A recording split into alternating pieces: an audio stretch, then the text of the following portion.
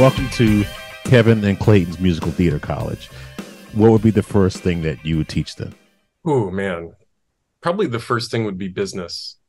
Business meaning what? How to manage your money, about the Broadway business, about the music business, contracts. All the above. If you're a Broadway drummer, I think it would behoove you to follow Broadway grosses. I think that's a really smart thing to do. What will you learn by looking at Broadway grosses? On set tours that I've been on, we get a box office settlement. So we get to see numbers because we also get a share of the overage, a share of the profit.